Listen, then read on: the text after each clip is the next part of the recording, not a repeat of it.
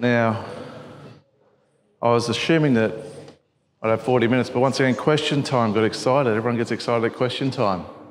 So, a light session to finish the week off, or the last 2 days. So, over the last 2 days, we've had 11 sessions so far.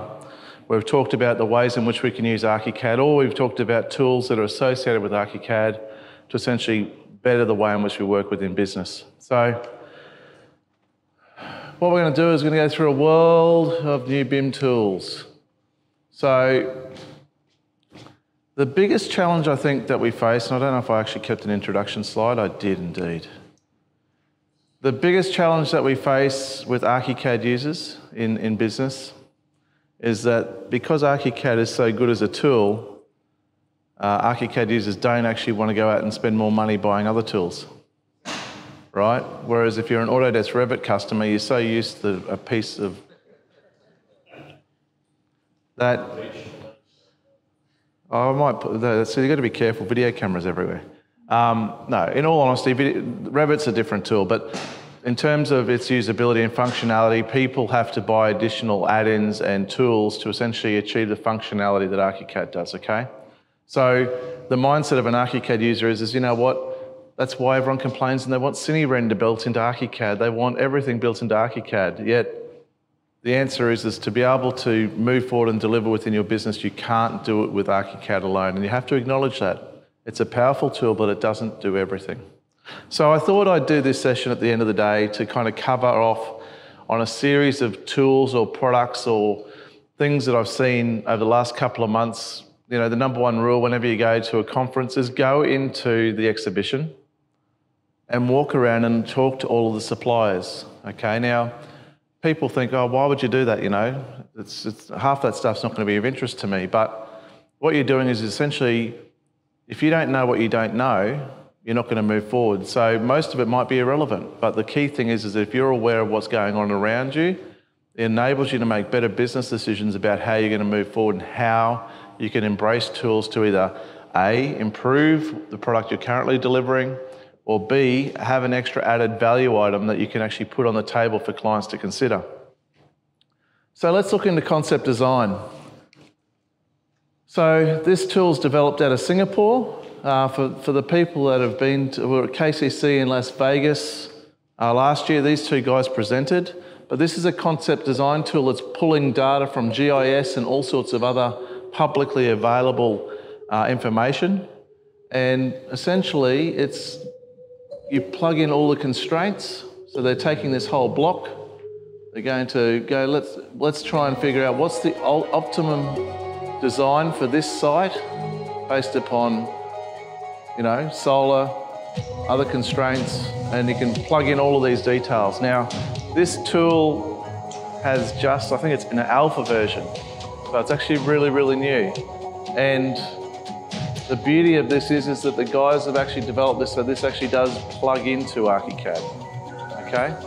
So you can see here, you can get some pretty crazy forms, which isn't the way I do architecture, but you know, some people like doing master planning this way, using digital and computational design and variances to see what works.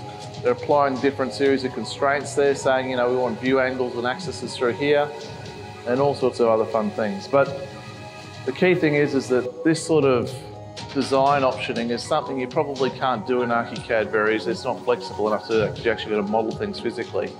That's where the use of Grasshopper or tools like this can actually impact and make life even easier. So that's our first concept design tool. So blue digital foam, quite exciting. So there's this other tool called Modular for SketchUp. Hello Brisbane. I know it's SketchUp, but you can see here we've got Brisbane. So the guys based in Slovenia. The data about the land use. You can plug SketchUp into Archicad. It's a bit messy, but if you're doing mass site analysis, there's opportunities potentially here to use a tool like this at the start, the early phase. The positive is you can use and plug in a whole series of different parameters. All your land use, you can plug in all of the stuff, the council regulations and site planning rules and all that sort of stuff. You can put in setbacks and height limitations and all that sort of stuff. So And they are I wish I was a bit better with my communication to them, so I actually could have, you know, the AIA are currently selling this site. If anyone wants to buy it, you can put something on here, but it would have been really interesting to see what they could have actually put on this site. But see in here, you can see that they've got constraints that are coming up in red because of the fact that they have problems with what's going on the site. But it's a pretty exciting little tool. These sorts of early development tools are still probably a little bit clunky, but it does give you an opportunity to potentially do some early site studies and kind of push things very hard. But I guess if you're an expert in coding, like the boys from Enzyme, you know, those guys are pushing out concept designs of major high-rise buildings in a couple of, in under a day. But it's exciting that you can kind of play with these sorts of tools and achieve those sorts of outcomes. Existing asset capture. Now, this one's one of the things that I find exciting. Who likes going out on site with a tape measure or a laser measure? You do? You're a masochist. You've got to buy that guy, I don't know, do you drink rum? You know, you're an angry person at night. But existing asset capture is quite painful. Now, we think we've solved the problem because if we go, okay, no longer do we need to go out on site and measure, we can go out there get our surveyor with a laser scanner, you know, or we can go out and be really cheap and nasty and buy ourselves a BLK 360 and pay $36,000 for it, I think they're worth. And if you don't get it level, you can't calibrate it properly. So there's all sorts of problems. But we have this scenario where we can capture these great point clouds, which saves time and money. What happens when you take that point cloud? You can't do much with it. So the first tool I'm going to show you is a really cool backpack. I think this is a backpack. I think I flicked it around or not. But this is a tool that's developed out of the US. It's $150,000 US. Ironically, when the person puts it on his back, if he walks through a standard $2,100 high door, he knocks it. Really expensive way to break something. But when we were down in Sydney a couple of months ago for our workshop for Built for this year, one of the guys from ClearEdge was walking around the Sydney Convention Centre, capturing the whole of the convention centre as a point cloud. Now, everyone's familiar with the way they use laser scanners. So right now they'd come into this room and they would set the laser scanner in a couple of places around the room, and then it would spin for about 2 or 3 minutes depending upon the resolution, whether you want a black and white, RGB, etc. So in this, he walks around, he has an iPad in his hand, and he can see progressively what he's picking up. So you can see if you've got dead spots or points where you can't actually see. So capturing the kind of the voids that you wouldn't see if you're thing. So pretty cool kit. Makes it hard, makes it a lot quicker to capture things. The type of, you know, Bennett and Bennett were talking about yesterday about how they're actually investigating and things like that. So putting scanners on top of cars, because having surveyors out on the road surveying is actually quite dangerous. So it's interesting, but what do we do now? So we're going to get these terabytes and terabytes of data. What are we going to do with it? So there is an answer. Let's take a look at some of the cool new features. So Edgewise 5.4. I'm going to do a really bad thing here now, but we're going to see Revit here. But Edgewise is a new the exciting thing is that there's a tool that's been developed out of the US that can take a point cloud and through computer algorithms, data processing identify structure, identify pipes, and model them automatically. So you imagine going out, they go out and capture this point cloud, they put it into a computer, I'd have to call it, it must have to be a supercomputer. It would then process all of those elements, but now they've built it so it can also register walls and model walls automatically. So you can see here, this is the point cloud that someone's taken on site. The software will automatically generate all of those elements. Now, at the moment, it is only supported within Revit as a Revit workflow, but what they are working towards is ClearEdge have had discussions with Graphisoft headquarters. I introduced them in Slovenia in 2018. and hopefully within the next 12 Finally, months, existing we may. Edgewise These guys point can't promise databases anything, can but also be processed how with good the would it new be to be point able database to say to your workflow, surveyor, allowing you to extract walls you know and what, levels if you get without your hands on returning to this, the you can original actually scheme give us data. something in Archicad Whether you are that using data from is terrestrial, meeting our mobile, needs, or an existing site Edgewise capture, point database, and then all you need in Edgewise terms of model 5.4 may gives be you your floors and significant head ceilings. start in And that's your a really standard quick BIM way of workflows. getting kind of Next, outcomes we will go over the from your improved existing integration conditions. with Revit. Thanks for watching. You don't want to watch that all afternoon. What have I got next? Let's see. Alrighty. Photogrammetry. Everyone like photogrammetry? So don't try and do this on a 5-year-old MacBook Pro. So this is developed out of Russia. And I decided to try and see if I could do an example of this at just my front of my house. And I walked along the front of my house with a video with my iPhone for a duration of 25 seconds. It nearly melted my 5-year-old MacBook Pro. So it was converting the 20-30 seconds of footage into about 3,000 or 4,000 photos at each little individual frame. And then what it does is it then generates a photogrammic 3D mass model. Now this is the process of which we talked about, where you could import this into Archicad. You can control the density and the polygon count, but I think they do have a free trial online that you can use, which connects. It's its own individual software, but then you can bring a 3DS in. You can bring point clouds in if you really wanted to. So there's a whole view of way this tool could actually potentially benefit you, but my thought process is that I'd actually kind of leave it to the surveyors, mainly because they could potentially guarantee a certain level of accuracy, despite what we were talking about earlier today. And at the same time, they've got the machines that can handle this sort of data. But it's quite exciting that, you know, say for example, you're doing an early concept design for a major project and you want them to basically just give you an area, a context around that site and not actually have to go there and do a full laser scan. They can do a drone flight with video capture around your site, and then that then goes and gets eaten up by this software and then can generate an output for you. So it's quite exciting stuff. Oh, actually I'm gonna pause this. Somehow I'm gonna pause this. Probably can't. But who has a Ricoh Theatre 5? This thing here, you go around and you capture in each room, and then using this Matterport app, you can generate full 360 walkthroughs, similar to the real estate agents. Once again, free trial available, but this could be used for a couple of different scenarios. You could use it for existing site capture in remote areas where you want to be able to see how the spaces all connect together. This also works with Insta360 Pro, so it's actually quite a bit of fun. That's US dollars, by the way, not Australian dollars, so it's about $3,000 a month based on current exchange rates. But the key thing is that depending upon what your needs are, you know, you could potentially help, you know, say for example, a client might do simulation training in their facilities. You could offer a service where you capture it using your hardware that you're using for your concept design work, where you're going and capturing existing services. Once it's built, you could turn around and capture it all, and then they can run live simulations through all of that. So there's lots of opportunities, and these things are only $700. And you can walk into a room and take a photo, and then you make sure you get everything, except you don't want to get your head in it, but it's all lots of fun with that. So in terms of project planning, you know, as we've said earlier, fail to plan, you plan to fail. There's an online tool developed out of the US called Planly. Actually, it was originally based out of Hungary. There is a Hungarian that works in this team named Akos.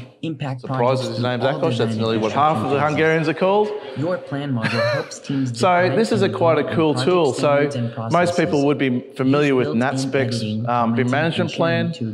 This document here essentially used to be called LOD Planner. Anyone familiar with that name or that term? Basically, you can document your BIM execution plan in terms of all the goals and expectations of what you're trying to achieve. But at the same time, you can document in here with infographics, because sometimes infographics is a little bit easier to read then utilising and the quick drag and drop features the lovely, actually make scheduling codes fun. and classification systems where people kind of go, what is that exactly Use again? lean design management, filter This your tool own here work, does actually and work drag with all and drop to classification update systems, so you can progress. actually plug in whatever classification Your view system you module want. connects So the idea is project you can requirements to the explain 3D what model. needs to be delivered and Now, when, in the same location, who's responsible you can for it. review The and only verify negative of against this the tool is original it is requirements not before connected to your publishing model. models for use. So Use any of the it's 5 got a modules to disconnect, but at the collaborate, same time, it can reduce be a good waste, project and management finally tool achieve your in terms BIM of if your goals. role as an information manager or you're the principal consultant, if you have BIM deliverables for your consultants and your internal team, you can actually go against that and check off to make sure that people have been doing what they're supposed to be doing. At this event, I think I've taken a step back and normally at events like this, we try and present on software tools like the use of Celebri and Derofus and collaboration tools and BIM Collab, but I thought I have to bring this up because it is an important tool because Derofus is the leading planning. This tool's best in class. Brennan loves it. It's his favourite tool in the world. He's spent 10 years in it, delivering a very large hospital up on the Sunshine Coast, and it's actually been utilised on Queen's Wharf. Basically, in a scenario where you have a client that's actually you're sitting there as the architect writing a written brief, how much fun is that to confirm that your resulting drawings actually match what the client actually asked for? Or how easy is it to hide or the auditing process of actually what's actually going on with the client's brief adjusting and changing, or user group meetings saying actually want something different to what you've actually got there. Derofus is a cloud-based platform that documents all of those client requirements, be it the number of spaces, the area of the spaces, the volume of the spaces, all of the furniture that's incorporated into it. And this tool, I do believe they are moving to try and get this to a point where it becomes an asset management software. They're trying to not only have it as a front-end tool, they're using it as a ordering tool and management for procurement of FF&E, but it's also they're trying to push it so it can be a whole of life tool, so it actually has a lot of value. The challenging, I guess, the only negative I think sometimes I've always struggled with is the pricing policy that they have, where they charge a dollar per square metre per month or per annum with a minimum spend, and then you can get up to enterprise if you're pushing a lot of projects through. But once again, it's worthwhile doing a business case on this to understand whether or not the risk that you have in managing your client's briefs versus the time it takes to translate and check your documentation that meets the client's brief. We found on one project that we were trialling it on at Fulton Trotter that if the project had run consistently and didn't stop like it did, we actually would have been able to save a lot of money using this tool for brief management. Issue tracking, my favourite. Let's do some issue tracking. Now, what are we talking about, issues or transmittals, so who knows? But anyway, so there's a number of tools that can do this. The first one, and I'm kind of sorry for the corny kind of, movies, but I love marketing movies from YouTube that try and sell software that doesn't actually show the software. So there's a software that's been developed out of Canada called BIM Track. BIM Track, unfortunately, at this stage, does not communicate directly with Archicad, but they are working on a VCF connection. And despite all of my beggings with the guys and stealing of their merchandise at all the events, and trying to teach their team how to kick an AFL football, they can't guarantee a timeline or a time frame as to when they'll have integration with Archicad. Okay, but as a tool, it's very powerful. The idea is that when you look at Celebri as a tool for actually identifying issues, it's actually very poor in actually managing them. So essentially, this is a tool that identifies and essentially tracks each of the issues that are part of your project. So it's essentially a dashboarding system, which we're going to skip through. Another tool is developed out of the Netherlands called BIM Collab. These guys, the developers of BIM Collab, actually are the resellers, or were the resellers, or are, I can't remember which way it is, they are still. Yep, so they are the resellers of Archicad in that region. This tool does integrate directly with Archicad. It is quite nice. If we look at the markup tool within Archicad, it needs updating. Now, there is a BIM Collab plugin for Archicad that actually kind of takes that markup tool and kind of gives it kind of steroids. But at the same time, this is a great tool because there's a connection between Celebri to BIM Collab and then BIM Collab to Archicad. So you have this thing where you're modeling, you're Celebri, you are auditing and clash detecting, then you're sending that information onto BIM Collab, and then in BIM Collab you can then assign all the tasks and tidy it up and track how people are going. So it's actually quite a powerful tool, and this is actually a really economical tool as well. Mind you, actually both BIM Collab and BIM Track are priced about the same. All of them do have free trials, so you can test them out on one project. When I talk about experimenting with things, one of the interesting things you can do is this not only takes the image that you have as part of a snippet as a BCF of your model that you get from Celebri, or that you can attach in Archicad in terms of tracking issues. You can actually attach photos as well into this. So this tool could be potentially used as a defect management tool on site if you really wanted to. So it's actually something you can potentially test and try out, because it actually, you don't have to invest in Power BI to then have a dashboard to track all of the issues that you have on site. So it's actually quite a cool tool to play with. Then we have the next tool, which is Revistu. Revistu, what would I say? It's probably 10 times the price. It's a lot more expensive tool. So in terms of issue management, it does the same things and to the same level as BIM Track and BIM Collab.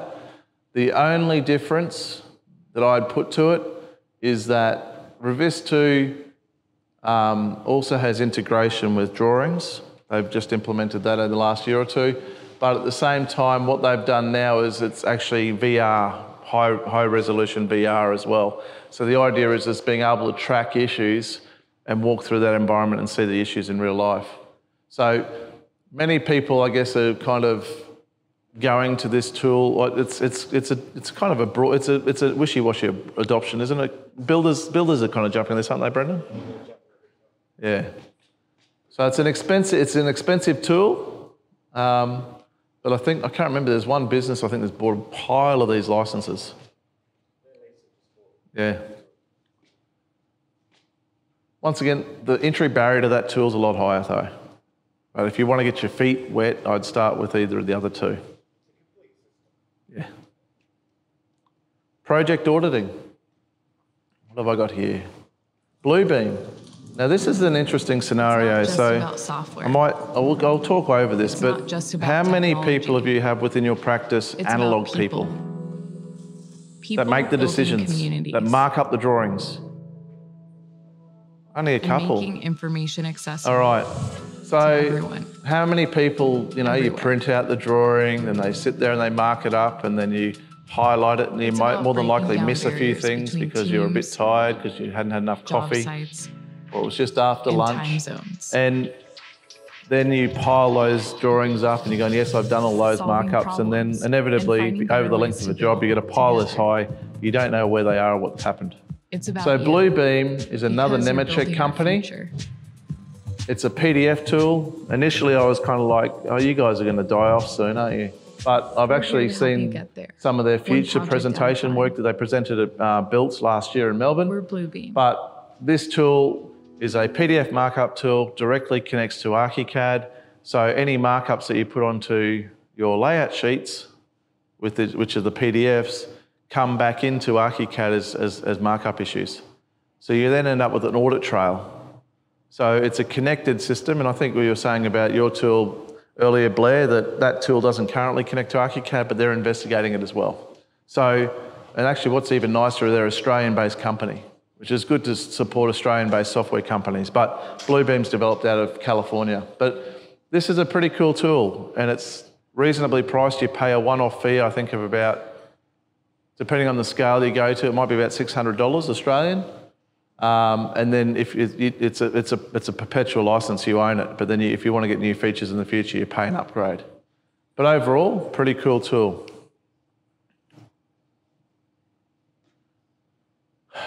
This is a really another experimental tool out of Europe. I reached out to these guys and they said, oh yeah, you can get on here for free and test it out. So what this is an online cloud-based model checking software. The scary thing is that they kind of have all of your data. It's an interesting one. It's a very new tool, and they've only just started with it. But basically, you can upload all your IFC files. It runs clash detections. You can write into it what you're expecting to see from each of the collaborators and whether there's gaps and stuff like that. And I could talk about another tool that's called BIM that's developed out of the UK. It's more for information management, so it's probably got less importance to you guys. But once again, always good, have a play and see what it does. That's what I always kind of think is a bit of fun. How many people actually have Celebri here now? One, that's a half. Well, two people out of the whole room.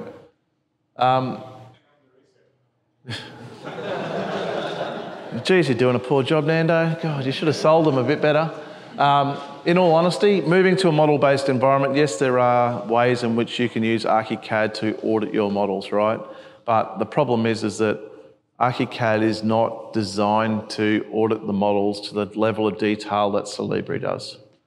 And at the same time, yes, within Archicad now, within Archicad 23, they introduced the clash detection. Was it 22 or 23? 22, they introduced the clash detection capabilities within Archicad as well, which meant you can choose if two building materials clash, highlight it and tell me what's going on.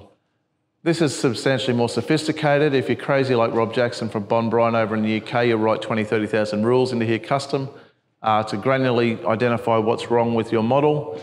But as we're moving forward, we're going to need tools that not only identify whether or not a project has geometric problems or geometry problems, we're also going to need to identify whether or not the information that is attached to each of these elements is what we're expecting it to be. So a really good example, and I'm not picking on Matthew, but Matthew's got a lot of properties. Now, I'm going to give him credit because where he has properties that have got all of the connections and tying and pulling information from the attributes itself to create the property, big tick. But where you have a property that is essentially a person makes a decision and types it in, or a person makes a drop-down list suggestion or an answer, and someone comes into the file a month later and says, oh, that table that we had there, we need to change it. So they change the table, but they forget to change the properties. And the properties don't change with it. Hence why Matthew is talking a lot also about how it was important to have properties attached to other attributes. So once that occurs, it means that when someone changes something, all of the children follow. It's a connected family rather than, oh, I use family in an Archicad event. That's good, isn't it? But Autodesk are paying me under the table, mate. Come on. But the reality of it is it's very important that information's checked. This tool is essentially the best in breed to actually do that. They do actually have a monthly subscription option now, I do believe. That's correct, Nando. It's a monster of a product. At your first hit, I think it's 10, approximately 10, 11, first hit.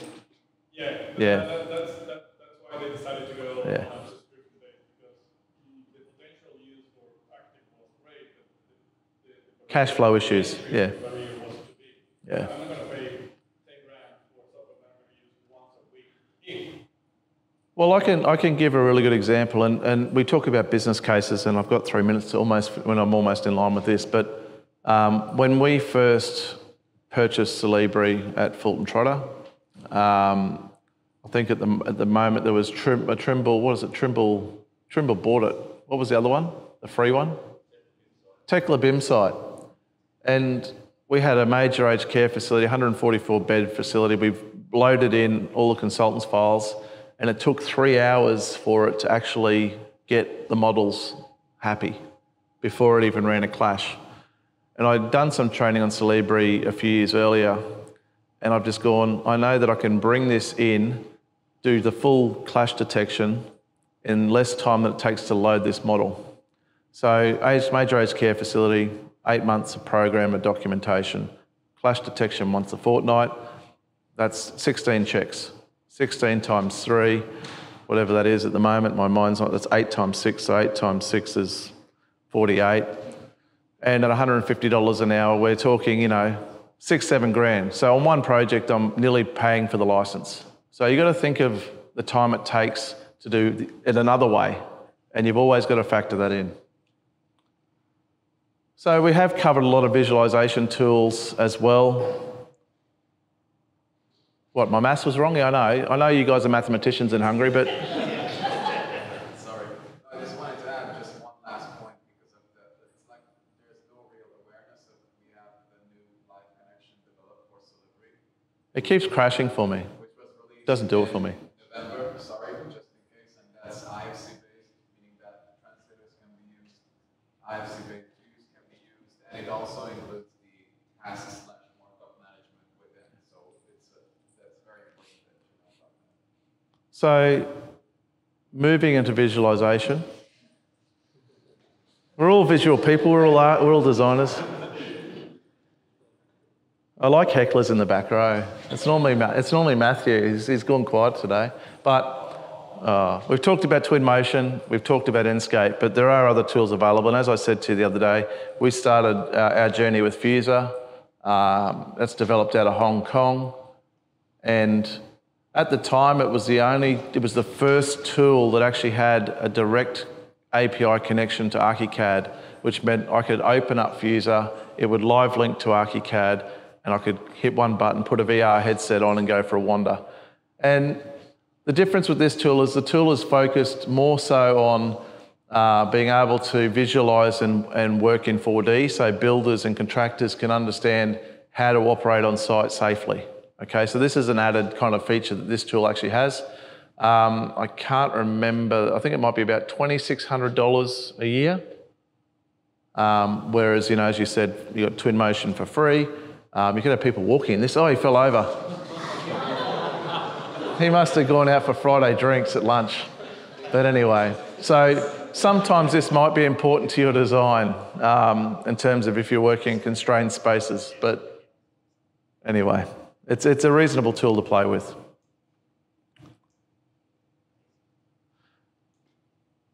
Has everyone heard of Igloo?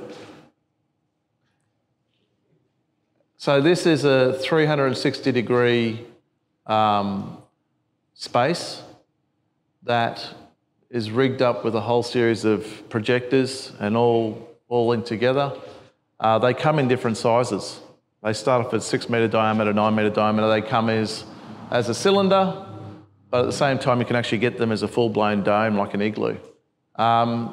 Couple of years ago I talked, was it last year? Last year in Melbourne, I think you can hire one of these things for $16,000 a day or buy one for $130,000. So I went into a school down the Gold Coast that spent $1 million on building a room like this to teach. So depending upon your business model, you know, sometimes mass house builders could actually benefit from building one of these things because then they can walk their clients into it. And etc. So it's a pretty cool tool. And in all honesty, the capital cost isn't that much compared to all the hardware you're getting. I'd hate to generate the content for it. Like an add-on that is free for each. What they do is they set it up in here. Yeah. The idea that you can bring, rather than take everyone to site, Yeah. do the site inspection. Yeah. Modelling assistance. I think out of Italy, we've got Archivista. They do some really cool trees. And I know we struggle for getting good quality tree content. They have some really good trees that actually work well internally for photorealism. I don't know how it's going to work with the likes of Enscape to InMotion, but if you're working internally in Cinema 4D, they can generate quite nice outcomes. They have kind of live growing trees as well if you spend a bit of time on YouTube, but they also have some other library parts as well that they develop specific for their market. All right, I think this is my last one. And it looks like it's holding for me. Okay, so we've talked a little bit about Grasshopper in the last day or so. Let's see if this plays. So this is another kind of, you spend a bit of time on YouTube and you see what kind of people are up to and creating. So these guys place some zones, and then based on some scripting in Grasshopper, it's automatically placed walls around all of his zones. Now, as he's moving and changing the zones, you're seeing right now that the walls are all moving around. Now, this is kind of almost giving like a Revit-like outcome where all of the things are associative, where you start, if you move one thing in Revit, other things all move with it, which is the one thing that Archicad doesn't do. Has its positives and negatives, but once again, you can see here, this tool here, or scripting and coding over there, he hasn't made it available, but it's definitely well worth a watch and seeing the experiment. And he does a more complex one, which we won't watch right now. Oh, there we go, look at this big one. He's going to put all these walls in. So imagine doing that. But you have to know what type of wall was going between certain zones to drive that, which would be interesting. All right, so overall, I guess the key thing to remember about all this is that keep your eyes open, keep your eyes peeled, because, you know, you might sit there and go, Nathan, you talk for 42 minutes there, and at the end of the day, all of those tools mean nothing to me. But the key thing is now you're more aware of what's actually out there in the marketplace and what tools are being experimented on and stuff like that. So my suggestion is to make sure you keep your eye out, go and test some of those tools, and you might see you might find something that actually might be grateful or good for your business. CPD is a good thing for some people. All right, no questions, we've run out of time. Oh.